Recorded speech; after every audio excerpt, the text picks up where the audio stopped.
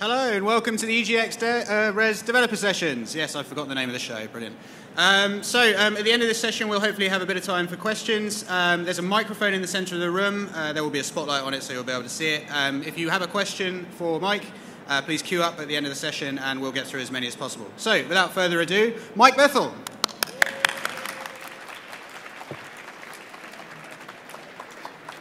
Hello. It's a bit weird following Carmageddon.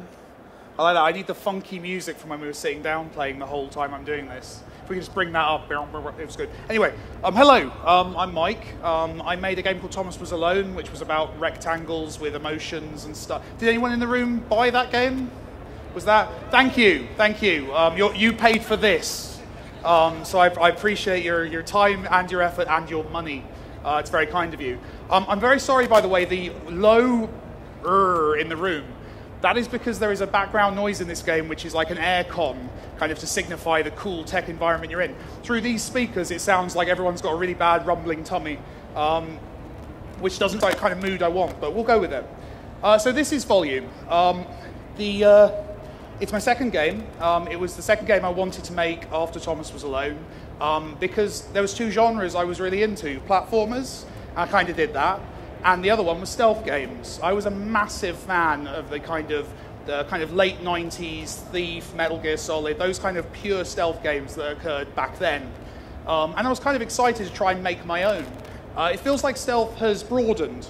We've got stealth games that do a lot of really interesting stuff, but it feels like every cool new thing we add to the stealth genre takes it a little bit away from the stuff that I loved, which is the kind of sneaking around in corners, trying to avoid vision cones stuff.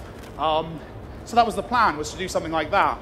The other key thing was to remove the idea of killing from the game. That's not a big political statement, although after that Carmageddon trailer I kind of feel maybe I do need to make that statement. That was awful. It was like really violent, scary. It was a great looking game, but in this case, it's more actually because players choose the optimal path. When you play a video game, even if you're not aware of it, even if you're not a nerd like me, you're going to find the easiest way through that environment. You're going to find out the way that you can get to the end of the level as efficiently as possible. And if you are like me, that happens very quickly. I play a stealth game. I don't really play stealth games. I play walk up behind the bad guy and bop him on the back of the head games. I'm not using the mechanics in the games. I end every stealth game with a bag full of awesome gadgets that I never used. It's kind of the first-person shooter, box full of grenades problem. You're always waiting for that right moment. So again, trying to do that, trying to do a stealth game that didn't push you into that optimal path, that removed that path so you could do interesting stuff. So I'm going to show you some of it. This is a very buggy build. This is my GDC build from last week. I was showing it to Press who could edit out all the horrible bugs from their videos. We don't have that luxury today, so you're going to have to just stick with me and let's see how it goes. So I'll start off by showing you, what shall I show you first? We're going to jump ahead. You guys all know that bad guys in games shoot you if they see you, right? We don't need to cover that ground. Okay, no, it's cool, it's cool. I've got a level specifically to show people that if I think they need it. But I can tell you're a smart crowd. I'm going to move the cursor from the middle of the screen so this looks a bit more professional. It's running on a PS4, honest. So I'm going to show you the first level. Well, actually, it's the fourth level on this demo. So this character here, this is Loxley. This is the character you play as in the game. He's kind of my Robin Hood. It's the idea of what would a Robin Hood be now if Robin Hood were to emerge. And because I spend too much time on YouTube, I decided he'd probably be a YouTuber. Robin Hood was always a show-off. It was always about looking clever in front of the world. He wanted to be seen to be helping the poor. That was very important to him. He was kind of a rich kid showing off. And I figured, well, that guy's going to have a YouTube channel. No offense intended to... I'm going to get crucified. So the objective of every level is to move around. You collect all the gems. When you've collected all the gems, the exit opens up and you can leave the level. It's that simple. As with any video game, it's not that simple. You get around the level, you can run around. You can whistle. You can probably hear that whistle over the low bass hum that we've got for this entire game because I didn't refactor the sound for this, but you get the idea. You can do the standard things of going into cover, sneaking around, that kind of old school stealth. The animation for that corner turn has been sat in my email inbox for about 2 weeks.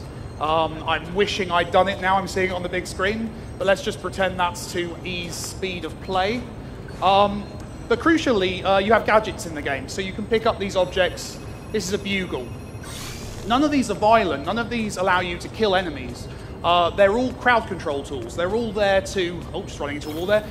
They're all there to basically allow you to work your way around guards.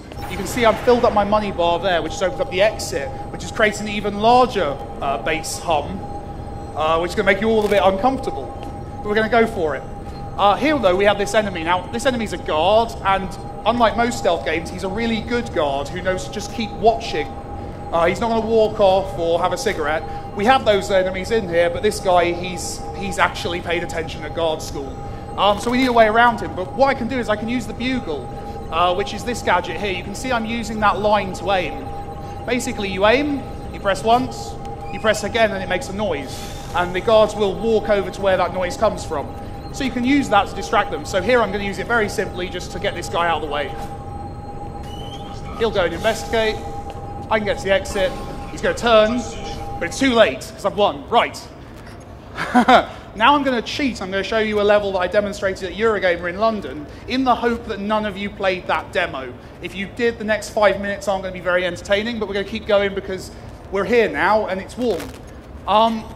There we go. I changed the colour of the walls in the hope that people wouldn't notice. So here we have a more complex environment. This is enemies patrolling. I'm going to pick up the same gadget as before, the bugle, but I'm going to have to use it a bit more intelligently this time. So let's grab that one. That was quite easy.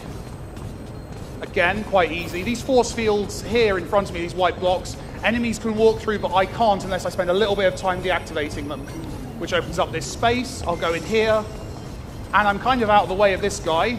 He can't see me, he's not near enough. But these guards down here could very much see me if I run towards them. Again, good guards. But what I can do is I can use this to kind of redirect them out of that space. So I'm just going to wait for the guy on the left to move out of the way so I don't... Actually, I don't need to. I'm a good player. I've played this game a bit. So let's go there, make a noise. And I can make a noise down here. They'll go there. I can sneak past. They'll walk into that wall. But we'll ignore that. And we'll cut that out of any later versions of this video. You can see they're now there, but stupidly I've caught the attention of this guy here, so I'll just let him kind of walk around. He's going to do his thing, but he'll eventually give up. And I'm good. They'll have slightly more voice clips in the final game than the same line over and over again. That's a lesson I've learned from a few recent stealth games.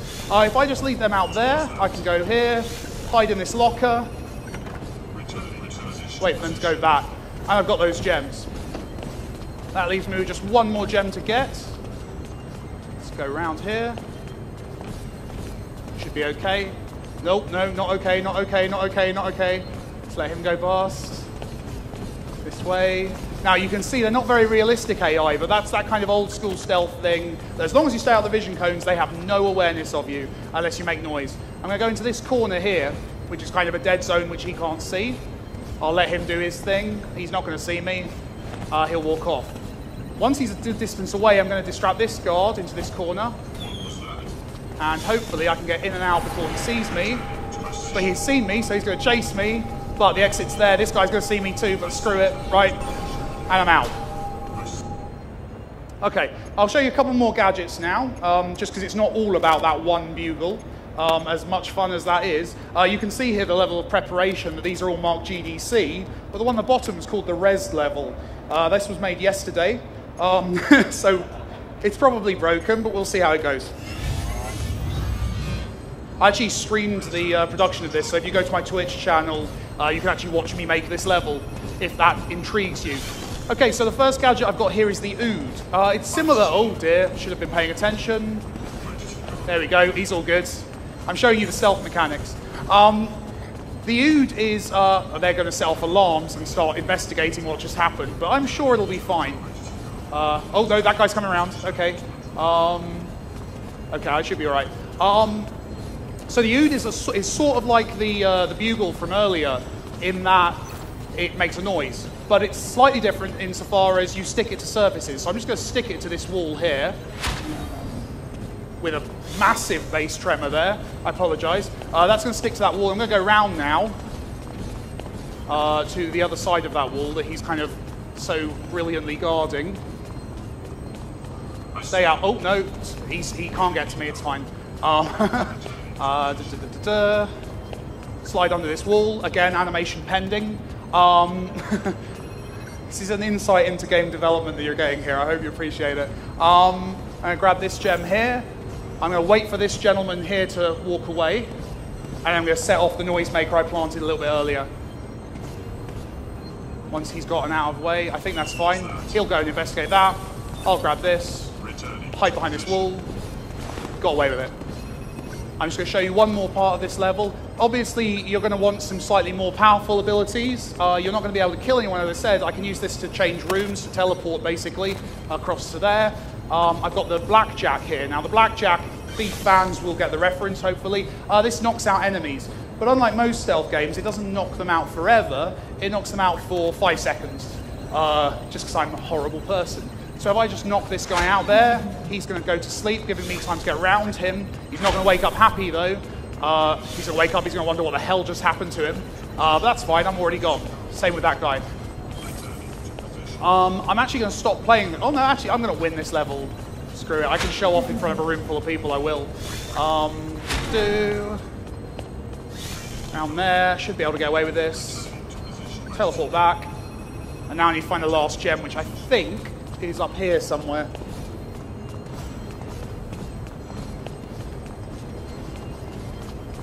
No, other way.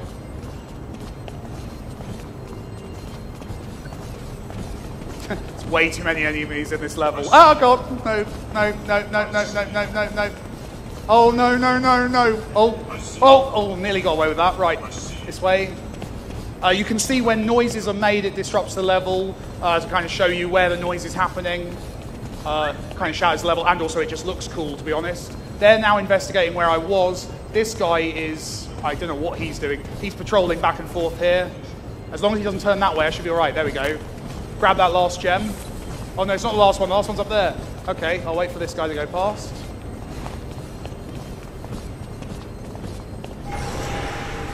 And that horrible feeling in your innards denotes that the exit's now opened. And I'm going to go round. I'm going to get to the exit. Awesome. So those are a few levels I've got here. I'm just going to quickly show you the editor. A big part of this, I want people to be able to make their own levels. Stealth games are awesome. They're really fun to design levels for as well. But the problem with them is they're very complicated normally to design levels for because you've got a lot of AI stuff, a lot of complexity built in. The objective here really was to make an editor that's really straightforward to make stuff for. So it's as easy as drawing. So I'm just drawing the floor there. It's going to be a great level. Yeah. And then I'm going to change the color because this isn't quite working. I'm going to, I don't know why, but the indicators at the top of the screen have gone. But you can see there that I'm kind of building out a level, make that a bit taller. I can put down, I can change the player's rotation, I can put down props. Let's put down an enemy quickly. I'll have him go there. He'll end there, and we'll play that. And he's going to do his thing. And I've built a level, and all the logic for that is working out as it goes, just based on the small amount of information I gave it. You can delve in, though, and you can do a lot more detail in terms of where enemies look, what happens. You can place down alarm systems so that NPCs know to work together. So you can really go in and create as much depth as you want within reason. You're not going to be able to make a first-person shooter in this engine. It's not Little Big Planet. I don't have their funds, unfortunately, or their creativity. But yeah, it's coming along. So you can make your levels, you can share those. The story that's being told on top of this, the whole Robin Hood thing with the AI who helps you, with the bad guy who taunts you, all of that stuff plays out on top of whatever levels you're playing, which means that you can basically play the entire story through without ever seeing one of my levels, just playing community stuff. That's really important to me, that this game can kind of live on, that you can replay the game and have different levels each time, all that kind of stuff. Awesome. So I kind of rattled through that. The reason is usually I get quite a few questions, so I like to jump to that nice and quickly. So yeah, I guess I'm ready, if Tom's there somewhere, to start doing some quick Q&A. The microphones, I think, are in the... Oh, here we go, spotlights. There is a microphone coming in, and anyone who wants to ask a question, I'm going to try and answer as many as I can. Yeah, just step up to the microphone if you want to ask a question. We should be able to get through quite a few. So just come and queue here at the microphone. Yes, go and queue. This is going to be very embarrassing until the first person goes up. Could we get the volume on the game turned down? Oh, you have already. That's fine. I just want to make everyone ill from all the bass. Should have got earplugs. Hello. Hello. Hi. First, want to say, big fan of Thomas Was Alone. Thanks a lot.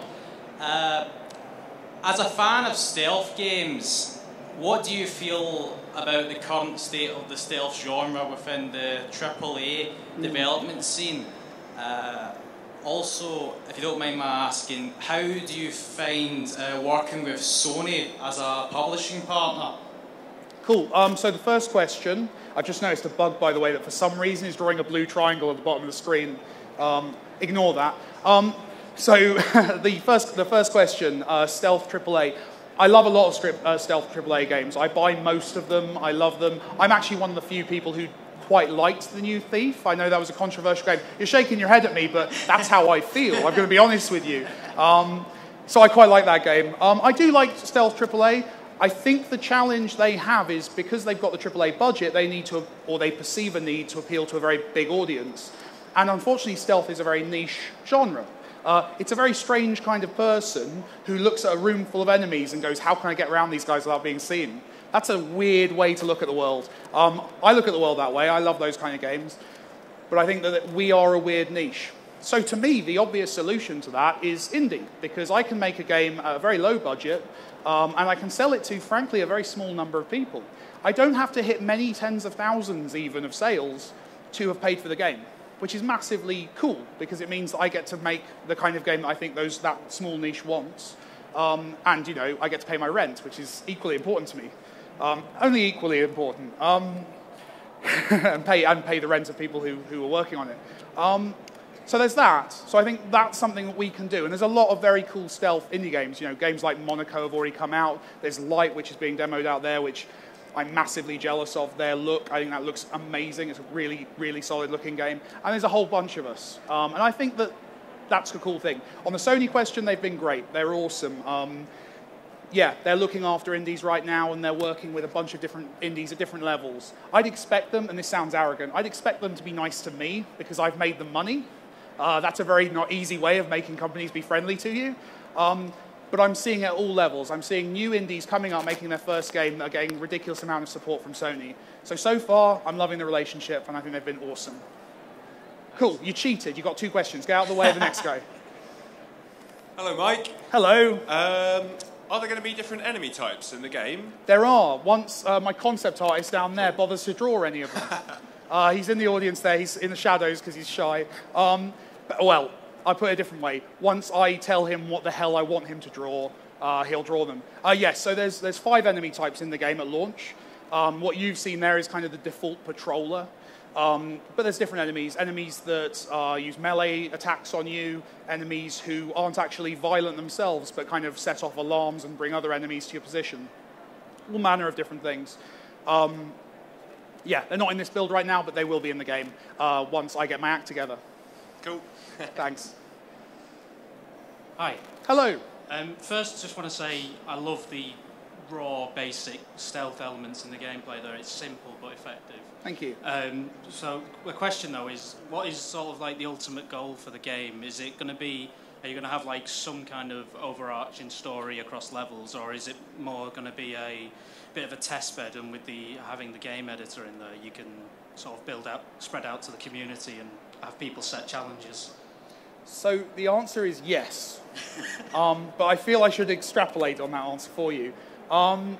Yeah, so it is yes. Basically both is the objective. I'm trying this because with Thomas Was Alone, was a platformer that I thought was really good, with a story that I thought was kind of going to be okay enough. Turns out I was making the complete opposite game. as the community very quickly told me. I like telling stories. I'm going to move that cursor just to retain professionalism. I like telling stories. I like writing characters and telling you a very specific story with specific objectives that I have in terms of how I want to communicate. So the game will do that. The game has a beginning, a middle, and end story-wise. The aim is hopefully for around 3 hours of story to happen. But what I'm doing that's different and untested and could go terribly wrong is I'm not tying that story to the worlds you're exploring. You basically play this character, Loxley, who is wandering around this virtual environment, doing these missions, doing these jobs, simulating crimes against the rich, and then broadcasting them so the poor can do as he shows them, which is a very interesting thing to experiment with from a story point of view. Is that okay? Is this guy a hero? That kind of question is an important part of what I'm doing with the game. That's all playing out via voiceover, via in-game text, via various things, but it's not specifically tied to which level you're playing. Meaning that what I can do is I can go to community. Obviously, I'll ship the game with some levels, but in addition to the levels I'm making, the community can build new levels, and then their levels could be played as part of someone else's single-player campaign if that person elects to. You can play a vanilla version, which is just all of my stuff, and I'll thank you for it. I'll be grateful. However, I love the idea of people making their own stuff and that maybe becoming the canonical version. Maybe in a year's time, a year after the game's release, maybe at that point, no one likes my levels. Maybe my levels are like the old boring levels, but there's this amazing pack that you can get, which is the definitive kind of version and people recommend it. Or maybe you play my game through, you spend your 3 hours, you hear the story, all those cool voice actors doing their cool things. But then, 6 months later, you want to play it again. You can play that whole story through again, but with entirely different levels. I know that's something I'd love in single-player games, is if I could because I often want to replay single-player games for the story, but I'm not that fussed about doing the same puzzle solutions that I already know. So hopefully I can kind of get the best of both worlds. And a big part of that is how the levels are saved. They're just text files. They're literally .txt files. They're all of the maps in a very human-readable format, which means people can share them, chuck them in an email, or, use my official servers once I make them, and do your own thing. So hopefully freeing that up, because I love that stuff. I love people being able to do their own thing. I hope that answers it. Yeah, thanks. Awesome. Hello. Hello. The art style, it's very apparent. What, inspirations have you had for the, So I'm going to take credit for my art team's work here. Yeah. One of them's in the room, but he's being quite quiet, so I should get away with it. So the big brief, the idea was, let me go back.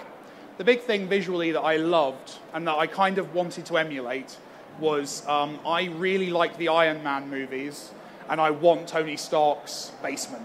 I want that hologram room that does all the crazy stuff. So I knew I wanted to make a game that you played in a kind of a virtual VR environment. At this point, I wasn't thinking about Metal Gear Solid VR missions. Obviously, there's some overlap there, but we're moving on. So I knew I wanted that, so I wanted to do like a futuristic. There's no light over there. I'm going to come back here. Am I just messing with the lighting guy? When I come over here, does he turn something on? No. Yeah, so I wanted to do futuristic. I'm being trolled now. I wanted to be futuristic. I wanted to do something that was kind of near-future techy, but I also wanted to do the whole Robin Hood thing. So the real brief was basically just going and finding cool medieval things that we knew we wanted to reference and working out how you could kind of combine those with modern-day stuff in order to create something that looked a bit weird and futuristic. So I bought Daz the Concept Ice every box set of Game of Thrones. And, Robin Hood, Prince of Thieves, which has got some interesting ideas. All this stuff, and we just kind of plowed through this medieval stuff. And what we found was there was loads of stuff that would look cool in a modern context. So as he's on the screen, I'll use Loxley as an example. He's there wearing a gauntlet, which is kind of, in our narrative stuff, that's his kind of interaction with the world. But it looks like a gauntlet. It kind of hits into those keys. On his back, he's got the battery pack that powers all that kit, which is sort of in the location and shape of a quiver, that kind of stuff. Our enemies, those enemies you saw running around earlier, they're not firing guns, they've got crossbows, they're doing this kind of stuff. And what we found was the more we pulled in kind of medieval fashion, design, art choices into our world, the more it started to look like a weird futuristic environment. And actually, it kind of did our job for us to an extent. So that was it, really. We just kind of tried to bring all that stuff together, and it's coming together. We've still got a lot of work to do. There's still a lot of stuff we want to do, but it's getting there. It's getting there. Thanks. Cheers. Hello. Hello. Yes. You say that you get inspiration from Metal Gear Solid, other stealth games. But what elements did you come up with yourself? What differentiates it from? None of it. None of it. It's all Obviously. stolen. It's a clone. I'm so sorry. I've been found out. So what's interesting about doing a game which is kind of, I guess it's nostalgic to an extent in terms of how I'm designing it, is it's the game that I wanted when I was 15. Is what you realize is your nostalgia is a lying thing. It's not trustworthy at all. You go back to these games, you go back to that era, and you notice that there's a lot of stuff that, while awesome back then, doesn't make sense. And you have to kind of update things and tweak things. A good example of this is cover. So cover in a stealth game. It's a really interesting challenge to get that right, because you want something that feels fluid and intuitive, but that you have complete control over. Because if you've got a guard right nearby, you don't want to have to guess whether you'll go into cover or not. You want an absolute certainty there. So in the old Metal Gear Solid game, and Thief doesn't really do cover in the kind of the original Thief games, but well, it does, but you walk behind a thing. Metal Gear Solid locks you into this cover, but it does it automatically when you push into that wall, which actually, when you go back and play, it doesn't feel great because you don't know where you're going. Also, the camera kind of comes into a really limited view kind of down the corridor, which again, back in the late 90s, was incredible and cool and innovative. But now you go back and you're like, I kind of want to see what's going on. So in that specific case, I kind of stole the cover system, kind of similar to Splinter Cell, but kind of simplified, the new Splinter Cells, in that you hold a toggle down to kind of keep you in cover. As long as you're holding that toggle, you're in cover. If you release it, you're out, which just immediately made that feel more intuitive. And also when you go into kind of a corner view, it actually pulls out the camera to kind of a top-down view. So it's that kind of stuff. It's more of an iteration. I'm not presenting this as the world's most innovative video game ever. It's clearly not. It's got a lot of roots in these old games. But hopefully I'm bringing some new stuff in terms of bringing it up to the modern day and making something that feels really good to play. That's the core for me. I spent a year making sure Thomas jumped right and Thomas was alone. This has been a nightmare of complexities for me to kind of get it feeling great. So I hope I'm doing that. We'll see. You're ultimately going to be the judge. Cheers. Thank you. Afternoon, Mike. You're right. Hello. You're the chap who had a selfie taken with me earlier, aren't you? Embarrassingly, yeah. Yeah. It was lovely, I'm by sorry the way. to mention that in front of all these people. But it was cool. I saw it. You tweeted it. Absolutely, yeah. I look really grumpy in it. I think you caught me too early in the morning. I think you look like a very a very important creative who I've bothered before he's had his bacon butty, maybe. I wish more people had. But okay. We're wasting these people's time. Yeah. Questions, go on. How did, if Thomas was alone, wasn't as successful as it turned out to be, how would that have affected volume? And how will the success of volume affect the development of whatever comes next?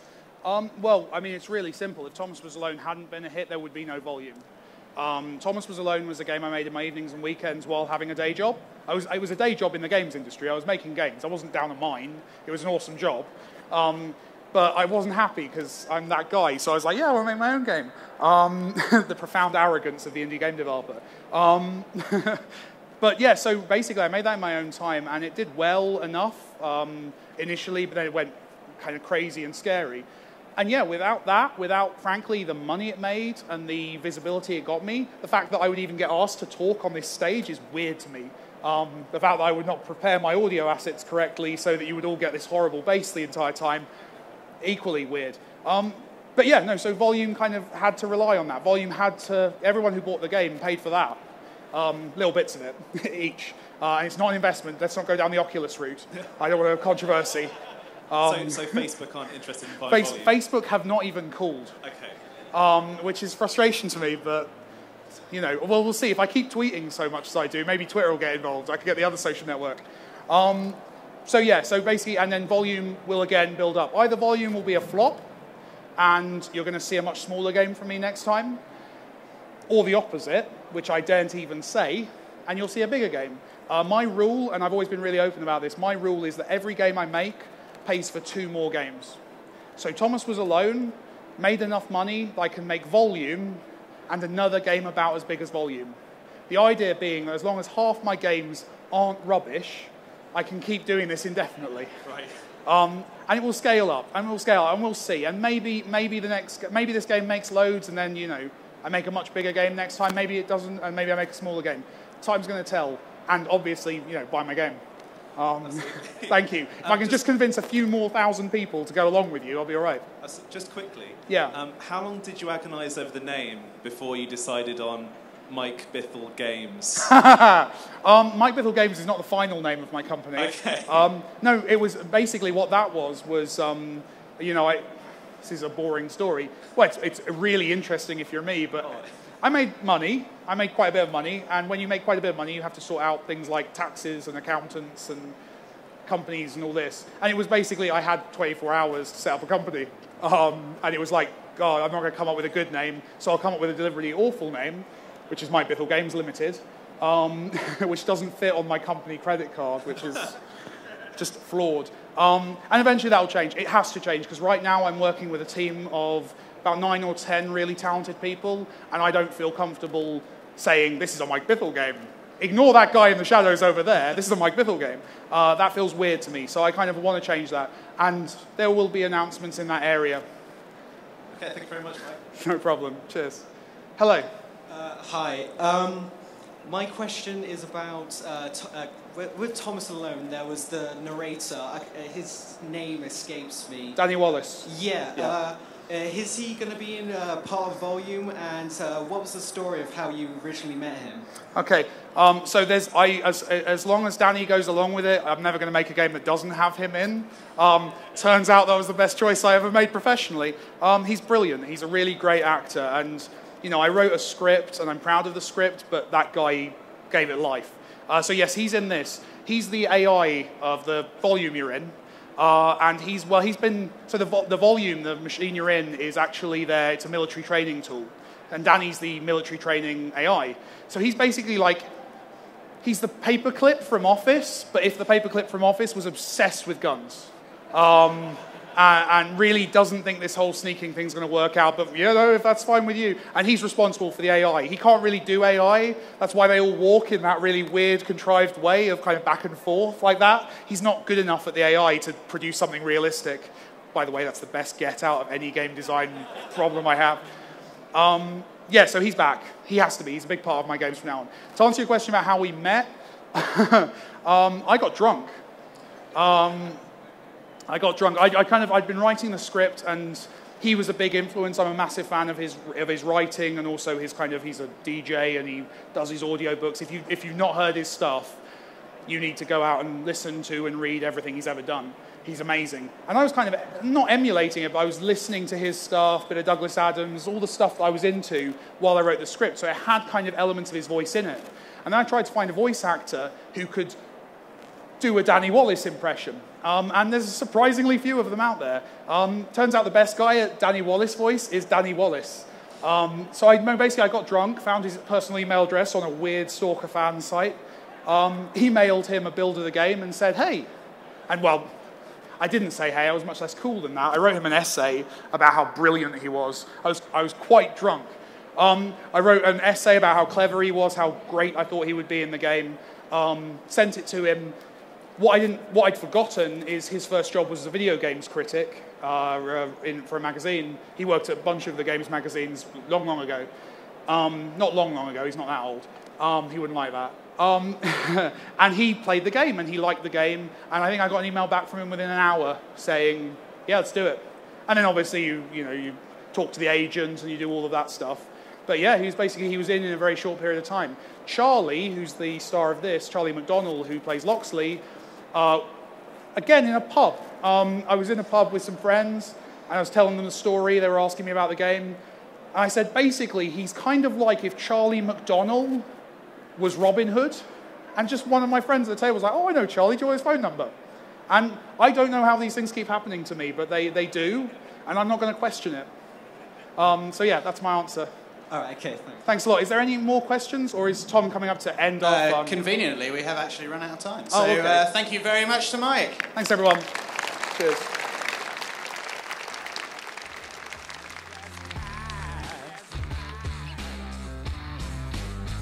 You got me wrapped around your finger, dog. I see the devil in your eyes. When you love me, you're sweet as pie. You got me wrapped around your finger, darling, and it hurts me like razor blades and lies.